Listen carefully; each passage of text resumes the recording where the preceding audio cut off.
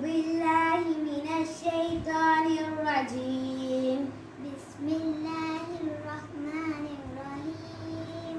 ألم تر كيف فعل ربك بأصحاب الفيل؟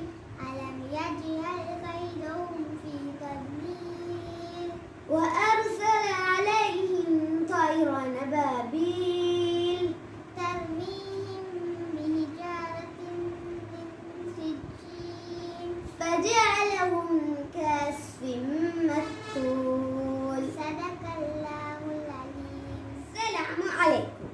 Today's story is going to be based on Surah Al-Fil. Manha, do you know what this fil means? Fil means elephant. Yes, you are right. Well, does this surah talks about elephant? Yes, it does talk about the elephant. And also it talks about Abraham's army. Can you continue the prophet's stories? I'm really eager to know what's going to happen next. Sure. Birds of Abaabil. Abraham thought that there was no longer any barrier between him and the destruction of the Kaaba. Without wasting any time, he gave his army the order to march. At that very moment, Mahmud, the giant elephant that Abraham trusted so much, knelt down and sat on the ground. The soldiers tried very hard to get Mahmud to stand up, but it was no use. When they tried to face the army towards Yemen, he was getting up. But as soon as they tried to turn him towards the Kaaba, he knelt down again. Nothing worked.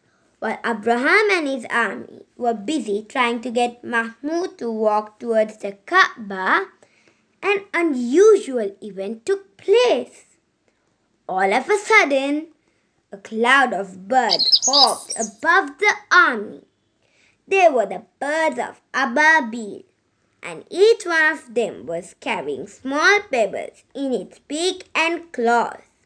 It was strange. They were acting as if they had an order from one and the same source. All at once, they dropped the place down, and Abraham's soldier, as soon as the soldiers was hit, he fell to the ground. Abraham was in shock. Together with a few soldiers, he began running away. But while he was running, a few pebbles hit him, and he fell too. These tiny birds had destroyed a mighty army. Thus, Allah saved the most precious diamond of the world.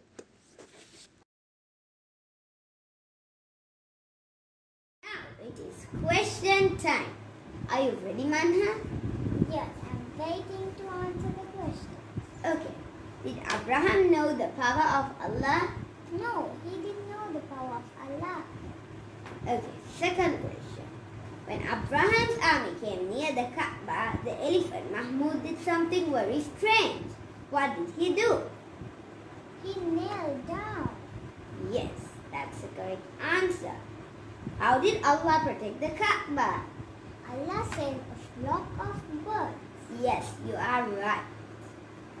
How many pebbles did each bird carry? Each bird carried 3 pebbles, one on his beak and 2 on their claws. What happened to the people and elephants of Abraham's army? They were destroyed. Yes, you are right. Please watch my future videos.